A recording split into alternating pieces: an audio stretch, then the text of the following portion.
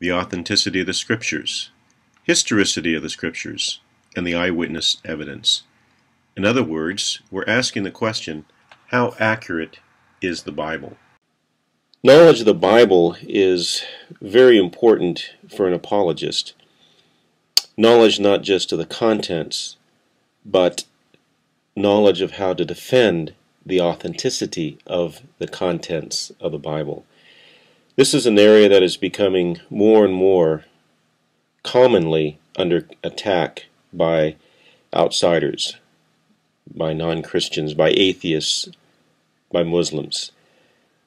If they can undermine the authority of the Bible, then they have gone a long way into undermining Christianity itself and the belief basis for the Christian. So this is a very, very important area to have a knowledge of defense, a knowledge of the historicity, a knowledge of the different answers that can be given, and ultimately what the Christian wants, the Christian apologist wants, is the ability to be confident in the Word of God, that this is the very Word of God, and it is authentic, it is helpful, and it does answer the questions that we have for this life that we are in. So let's look at some of the questions that are often brought up by people who do not believe in the authenticity of the Bible. Some ask, isn't the Bible full of contradictions and errors? Well, when they bring those up, will you be ready to answer those questions and show that they aren't contradictions? Some ask, the Bible has been copied and translated so many times. Hasn't this process led to errors? After all, if you copy something over and over and over again, then you're bound to make errors, and can we believe those errors today? Some ask this, how can you be sure that the Bible is the same now as when it was written? Do we have a different Bible today? This is often brought up by Muslims who say that our Bible has been corrupted and we don't have the authentic, original Injil or gospel that was given to Jesus from heaven. Some will say or ask this, didn't the church arbitrarily decide which books should be included in the Bible and which books should be rejected? After all, it took several hundred years before the canon of the Bible was sealed and the selection of books was made. How do we know that those are the ones that God wanted in there, that are inspired, that are truly the Word of God? It's a good question. So many people have different interpretations of the Bible. What makes you think that yours is correct? Now this, of course, is a question of hermeneutics, interpretation of the Bible. And how do we know that when we look at certain words or certain phrases or certain chapters that we have the correct interpretation? Theology rests upon that. How can you place your faith in a book that condones genocide and slavery? Because after all, slavery seems to be accepted. Joshua is told to go in and commit harem, or wipe out whole cities. How can we trust a God who tells people to do that? That's another good question. Or this, doesn't the Bible make a number of claims that are scientifically inaccurate? The sun rises, the sun sets, but it doesn't really rise. It doesn't set. The earth goes around the sun, so on. How do you deal with those particular questions? Is God worthy of worship if he kills innocent children? Because it talks about in the Psalms where God says, dash the children upon the rocks. What kind of God are we talking about? So people have questions about the Scriptures, not only the content, but whether we can really trust that this is what God has given us. Well, the real question, of course, in all of this is, can we trust the Bible? Do we have Scriptures that we can live by and die by? Charles Templeton, if you remember, was a friend of Billy Graham, an evangelist in his day, and one who turned away from the Lord and had a hard time putting things together, and it really disrupted his whole life. But this is what he said: "It is no longer possible for an informed man or woman to believe that the Bible is either a reliable document or, as a Christian church insists, the infallible Word of God." Now, he came upon this this understanding, or this view, this perspective, due to looking at evil in the world and not being able to reconcile a good God with so much evil, so much pain and suffering. And so he could not reconcile the Word of God with an actual existing God. So he had difficulties with that. What would you say to a Charles Templeton? What would you say to someone else who questions what the Bible says? Well, first we have to look at some main issues, and we'll deal with these three throughout the rest of this part, as well as the next two parts on the authenticity of the Bible. Three responses to the question: can you trust the Bible? Number one, well, you can say, well, the Bible is not reliable.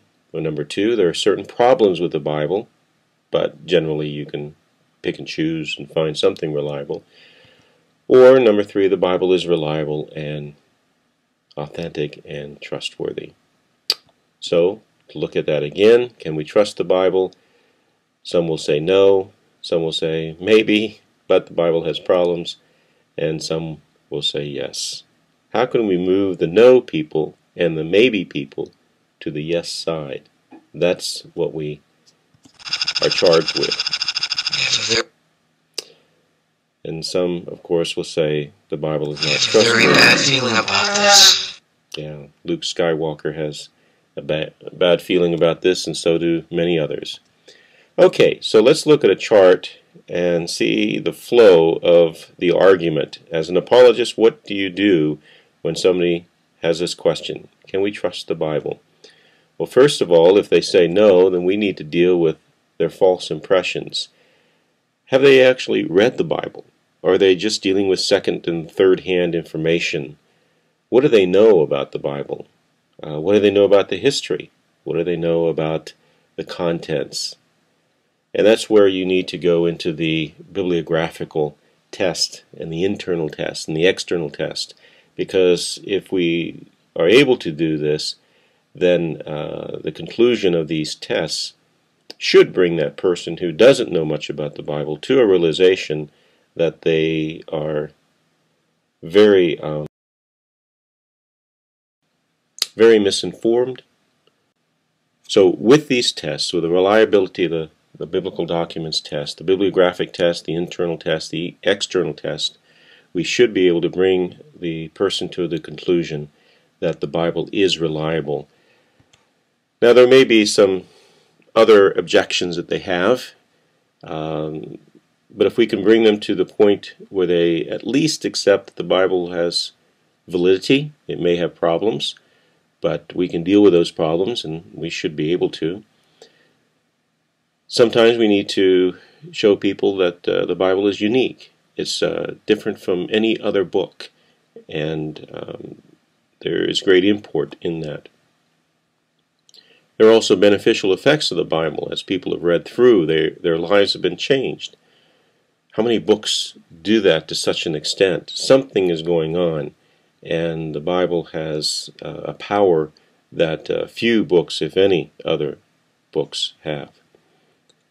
And so we bring them to the point of saying, well, maybe there are still some problems, but then we could always take them, and should take them, to the final stage, and that's where they say, yes, I can trust the Bible. I understand what you're saying, and I have come to the point of also believing that the Bible is the authentic Word of God. So this is the flow chart of how we will answer the questions that people have. Okay, Part A. Second and third hand information about the Bible leads to false impressions. What kind of false impressions are we talking about? Well, some people will say this: God helps those who help themselves, as if this is in the Bible, but it's not a biblical injunction. It's extra biblical. Cleanliness is next to godliness. Well, where do we find that in the Bible? Or they may bring up the two so-called contradictory creation accounts in Genesis 1 and 2. And that's usually because they really haven't read carefully the contents of Genesis 1 and 2, and they don't know what the historical value of the words or the concepts or the whole import of Genesis is dealing with. And so we need to take them back to those passages and explain what they're talking about and explain any misconceptions, because there are many misconceptions. B. The Old Testament and New Testament documents pass three crucial tests, and these are the tests that we will dwell on for a bit, and these are the tests that you should understand and use in your apologetics. First of all, there's the bibliographic test, and this has three parts. We want to look at the manuscript quantity, for there are more manuscripts from the New Testament than any other book of ancient times, and that is significant. So the quantity is significant. The quality is very significant. For example, the Old Testament is excellent. We have a very careful trail of copyists or copies of the Old Testament through time. The Jews were very, very careful in what they did in copying the Old Testament. So we can see from the Dead Sea Scrolls, and they're dated to about 200 years before Christ, and up until the time of the discovery of the Dead Sea Scrolls in the 40s, 1940s, the earliest copies we had of the Old Testament were around 980, and people were questioning the validity of those scriptures. And then when the Dead Sea Scrolls were put into play and translated and shown to be virtually the same as the 900 the manuscripts in the 900s, then people understood that there was a very, very careful transmission, at least for 1,000 years before. And so that helped people understand the carefulness of the copyists. New Testament, we're also going to see that the documents, the evidence for the documents is very good, especially for the quality of the copy.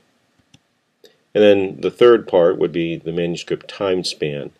The Old Testament, held by Dead Sea Scrolls, shows that we can go back to about 200 years before Christ, which is unheard of for documents of ancient times. We don't have those. They have disappeared. We just have copies of copies of copies.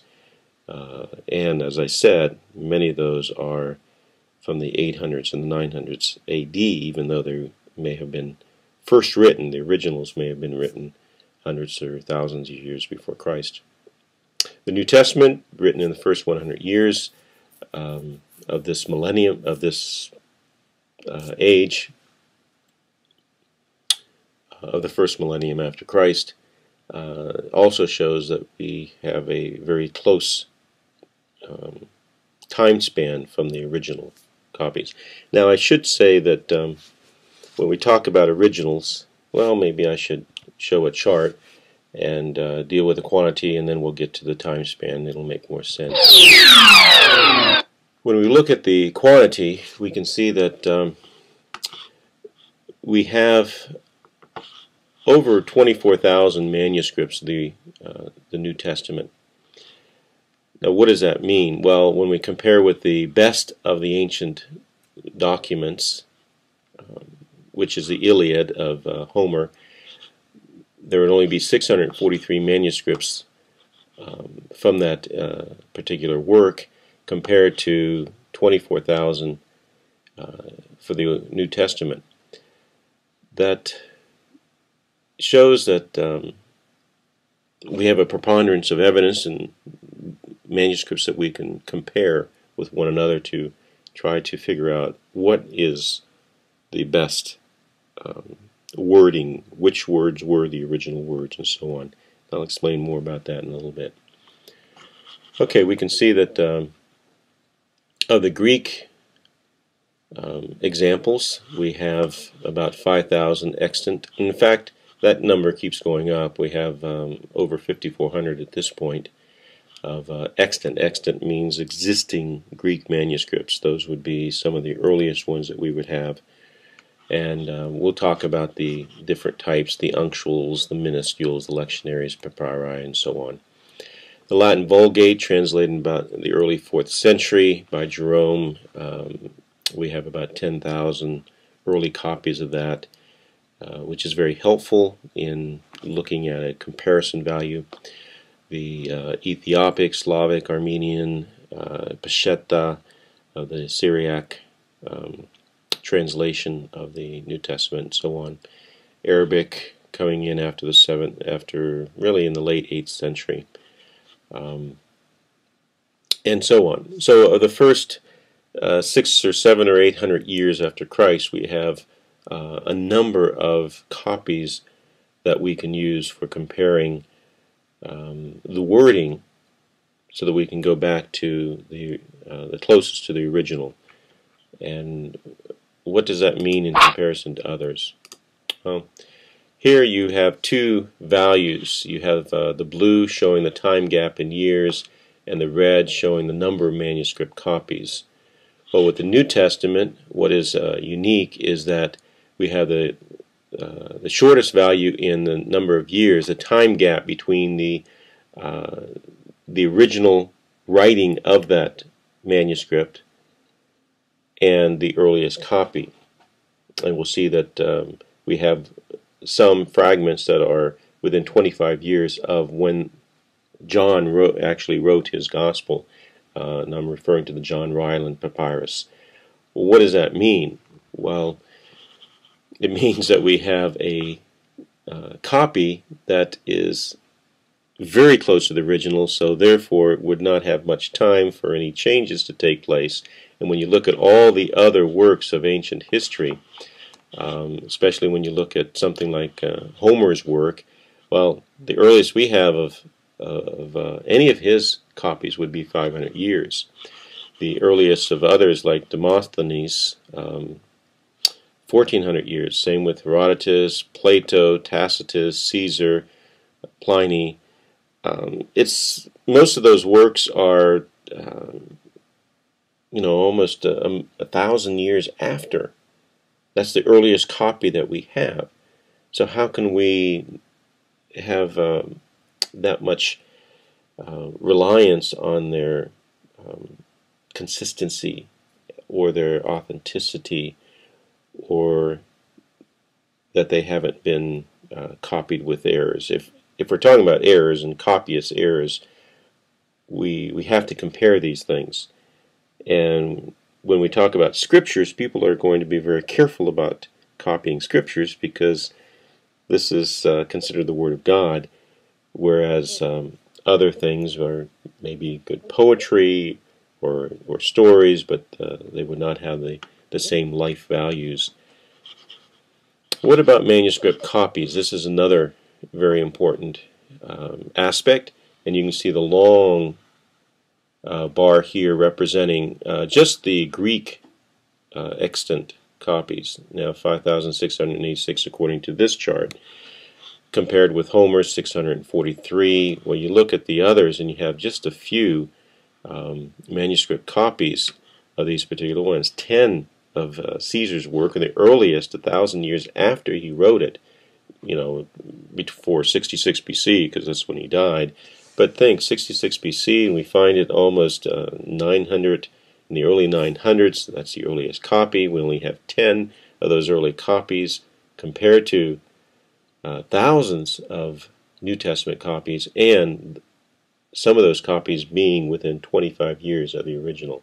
So that is very significant, especially when we consider that the New Testament, compared to any other ancient book, is much greater in its number of manuscripts, and the time gap much smaller than any of the others. So that will be important in the comparison value. Okay, again with the quality, let's look especially at a comparison between Homer's Iliad, written about 900 BC. The earliest copy we have is 400 BC, which shows a time gap of 500 years, and we only have 643 copies of a book which was considered the textbook for scholars in the ancient world. Now, when we look at the New Testament and we note that it was written between 40 to 100 AD, the earliest copy we have is dated about 125 AD, and that's a fragment of John's Gospel, which was written between 90 to 95, and some say even up to 100 AD. Time span then would be 25 to 35 years, and we have collectively over 24,000 of these early copies of the manuscript. So the manuscript quality is very good. The time span is much shorter, and the quantity, of course, is much greater. And yet, when we look at Homer's Iliad, people say that, well, there's a 5% error rate in whether it was transmitted correctly or not, so 95% accurate, compared to the New Testament, which many scholars, and not all of them Christian, some of them coming from the outside, will say, yes, because of the quantity, because of the quality, because of the time span being so small, we can give a value of 99.5% accuracy, which is unheard of in dealing with ancient documents. So it's far greater than any other document, especially when you consider that Homer's Iliad is the next best verified or reliable document of that ancient world.